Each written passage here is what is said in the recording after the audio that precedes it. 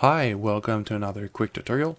Today I will show you how to get rid of all the gaps between your clips without having to drag all the clips individually one by one to get rid of the gaps.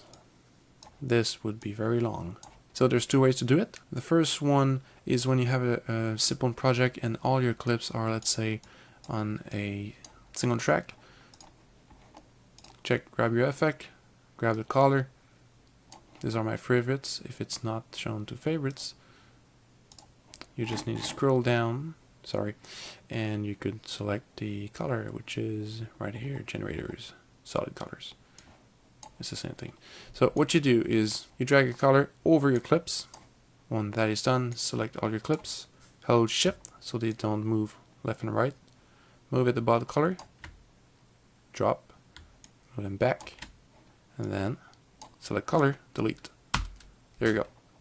All the space are gone. And now the second method is when you want to remove gaps from just a group of clips within your project.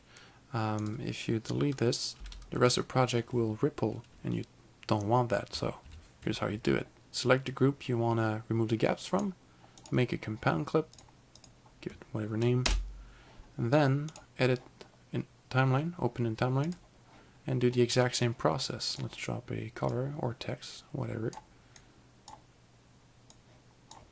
And select one line at a time, hold shift, drop, drop, drop, and the last one, drop. Don't forget to delete the top line. Oops. Delete, and remove empty tracks. Then you're done. Double click timeline, and here you have your compound clip. Now compound clips are a bit tricky because if you decompose it here, it's going to push new tracks. So let's do it. See? So what we're going to do is grab the group and simply push it back to where it was, and then again delete empty tracks, and there you have it.